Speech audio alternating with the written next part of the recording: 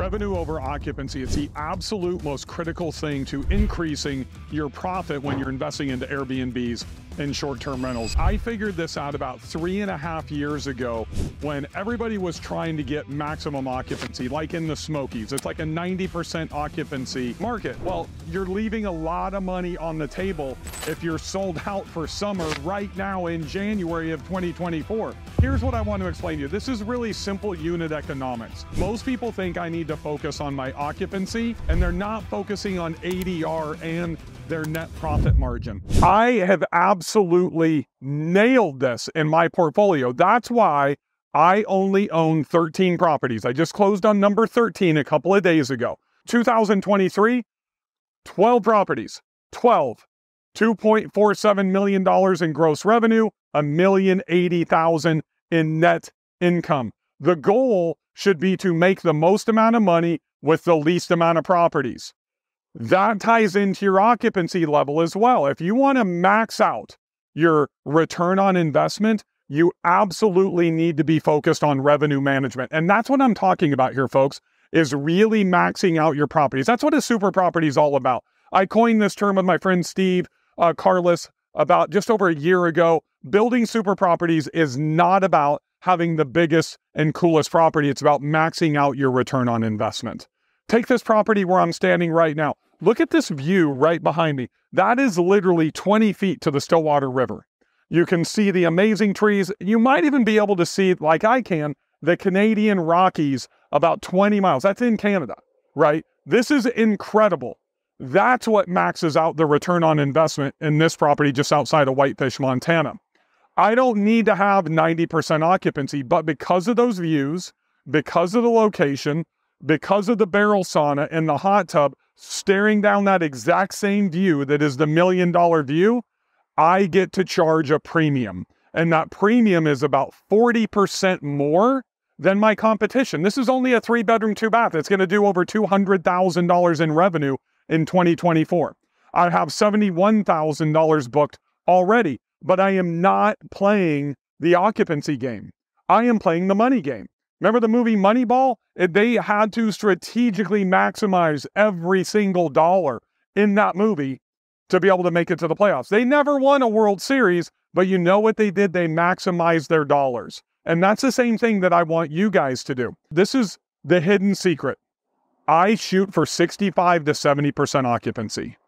If you're booked out for summer right now, you're leaving money on the table.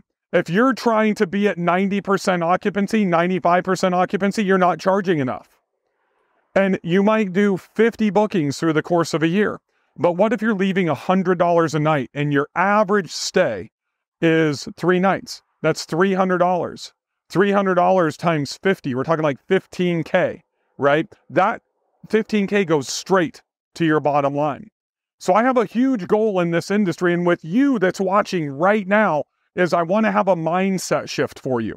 I want you to think about money. I want you to think about this over the long term, over a 12-month period. There is no question that if you have a super property like this, you will sell out during your peak season. I will sell this property out. I'm probably going to have 0 bookings. Actually, I have somebody checking. I'll have 1 booking here in January. That's okay. As long as I'm maxing out my ADR, my average daily rate, and I'm able to charge 30, 40% more than my competition.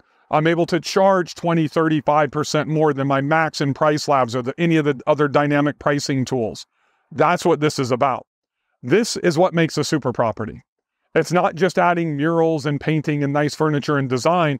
You need to invest into proximity. Literally 16 steps through that snow and I'm in the river. A lot of people make an investment and they're on a river, but they're up on a plateau. They're up on a cliff and their guests can't access the river. That's proximity. Number 2 is location. You know, I'm located on the river. I'm located super close. It's 150 yards to get to the Stillwater Lake. I'm 15 minutes to Whitefish. I'm 25 minutes to skiing at Big Mountain, Whitefish Mountain. I'm under 45 minutes to Glacier National Park. I'm 35 minutes to Big Fork and Flathead Lake. I've got everything in proximity here, but it's that river, the views, the proximity that makes this a super property. A super property allows me to max out my ADR. When I max out my ADR, I can go from 90% down to like 60, 65, 70% in occupancy. And if you do the math, I would rather get $1,700 a night from Memorial Day through Labor Day at this property. And I know I will be at like 90, 95% occupancy. So here's a pro tip for all of you that have made it this far into the video. I am set right now at $1,900 a night for this property. As we get closer, and I have 4-night minimums, as we get closer, I won't lower pricing for those available dates. I will lower my minimum to 3 days because I know that I can go in and I can upsell and downsell a premium to my guests. If somebody's checking out on Wednesday and somebody is checking in on Thursday, I have 2 opportunities to sell Wednesday night to the guest that is already booked and staying and checking out, and the guest that's booked to check in on Thursday and that's checking in. So if I keep my pricing super high, I know that I close at about 37% of those gap nights. And I literally have my maximum pricing to where I can go in and say, hey, I can give you guys a 40% discount. So I'm still going to be charging them like $900 a night to fill that gap night. Those are the types of revenue management strategies, the types of marketing strategies that you need to have to combat the occupancy problem here. I will get those nights sold, but I'm going to sell them at a premium. I'm not lowering the other dates. I'm lowering that one date to fill the gap night. These are the strategies that we all need. We all need to be focusing number one on revenue management. And the number one thing with revenue management is to know your booking lead time. So for this property, booking lead time is about 92 days. So I'm not real smart. I'm a college dropout. Yeah, I gave up a full ride to UCLA on a golf scholarship. So I'm not real good at math. So I'm going to take that 92 down to 90. There is about a 20% sweet spot. So if I add 20%, that's like 18 days. I'm going to round that up to 20. 110 days down to around 70 days. There's this 40-day window that is the booking sweet spot. When you get to the top of that window, so for this property, 110 days, I move on down. I want to be in prime booking zone all the way down to that 90 days. And then from 90 days to 70 days, I don't touch my pricing ever inside of that time zone. That's a 40-day range that it stays static, and that is at my prime rate. If my prime rate's 1,500, inside of that, I'm raising 1,600, 1,700, 1,800, 1,900 this far out for Memorial Day through Labor Day. So if somebody's willing to book now, I'm adding an extra 15, 20, 30%. I incrementally take that pricing down to the, like 2%, 3% a week until I hit that 110 days. When I hit that 110 days, I'll be around that $1,500 mark for this property, and it's going to ride all the way down to 70 days, even if I don't book it at day 90 or day 85. When I get to 70 days, that's when I start to lower the pricing. And I will lower the pricing same as I did coming into the top at 110. Starting at day 70, when I get down to day, I'm going to do it in 10-day increments now. When I get to 60, I'll have a 3% price reduction. When I get to 50, 3%. When I get to 40, now I'm going to 5%. When I get to 30, I'm doing another 5%. Then I'm going to sit. And I'm going to sit and I'm going to wait. And I'm going to do one part of research. I'm going to look at the pacing feature. And I want to see the number of comparable properties that are booked and at what price point, and the number of comparable properties that are unbooked and at what price point. And now I'm taking over manual revenue management.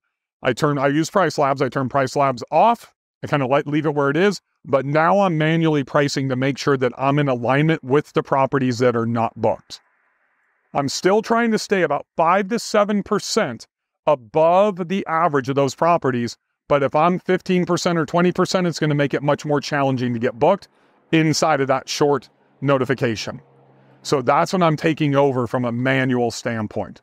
All while I'm still looking at that metric on an annualized basis. I'm not getting paranoid day to day, week to week about not having a property booked, because I'm okay if they sit. I like to let them breathe. And if they breathe and there's nobody there, then I can do a virtual stay, get a 5-star review, boost my rankings, but I also can get maintenance, my handyman in here to do some painting touch-up.